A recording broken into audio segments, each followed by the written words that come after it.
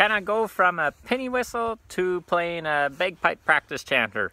That's what we're going to answer in this video. My name's Alec from Get Bagpipe Ready, and we're going to go through the penny whistle and the practice chanter, take a closer look at that. The answer is yes, you definitely can. I'm going to show how to do that in this video. And if you're struggling with learning the practice chanter, or if you're wanting to switch from the penny whistle to playing a practice chanter, just drop a comment below in this video. Great, so let's go over the penny whistle first. So, assuming you've had a penny whistle or played a penny whistle and now you're wanting to get onto the practice chanter, or maybe a penny whistle is new to you. It's very similar to the practice chanter, but there are a few key differences that we'll go through here. So, bottom hand with a practice chanter and penny whistle is your right hand. Top hand is a left hand, at least traditionally anyway. For the penny whistle, we only have 3 holes on the bottom. Our pinky finger does nothing. And the top, we have 3 holes on the top.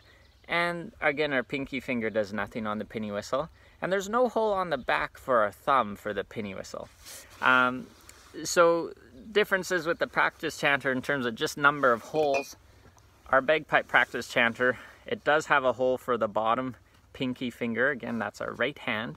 And there's a thumb hole on the back as well, similar to a recorder. But the penny whistle doesn't have that hole. So that's difference number 1, is the number of holes on the instrument. Difference number 2, which is probably the most important difference, is how our fingers actually line up on those holes. So for the penny whistle, you'll see my fingers are kind of curled in almost a C or upside down U. And it's the tip of my finger that goes on the hole for a penny whistle. And for the practice chanter, my fingers are more flat. So there's no C or curl in my fingers. They're actually flat. And that's really important for the bagpipe chanter, because those holes are spread out far enough. If you curl your fingers, you can't really reach the holes. And now, even if you're not a bagpiper, you haven't tried a practice chanter, maybe you've played a bit on the low D penny whistle, or seen people play on the bigger whistles, and you'll see again, those fingers have to be flat because the holes are too far apart. If you curl your fingers, you can't spread them out far enough to grab the holes. And that's probably the number 1 mistake I see with fingering with people who want to play the practice chanter and are just struggling to find all the holes at the same time. Because you need all those holes covered in order to get that sound.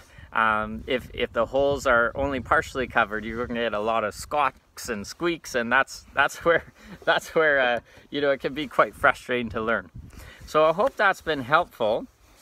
I get another good question I get is, did I buy the right practice chanter? Whether it's I want to play the Highland pipes or the small pipes with the bellows or the real pipes. And the important thing is all the bagpipe chanters are pretty standard in terms of their spacing with the fingering. So it really doesn't matter too much on what brand you get, in my opinion, especially if you're just starting out. The thing that matters is just starting. Just do it. Just do a little bit every day, rather than putting it off and never making a decision on which chanter to buy. So whether it's a chanter you blow into, like this one, or if it's maybe an electric chanter, those can be okay too. The electric chanter is a little bit less forgiving on crossing noises, but it's going to make you into a good piper as well. So the electric chanter is nice. You've got the earbuds that can go in, so you don't annoy as many people when you're practicing.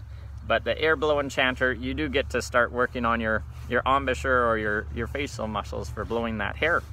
So those are all the different kinds of chanters, and they're the same fingering as the bagpipe chanter as well.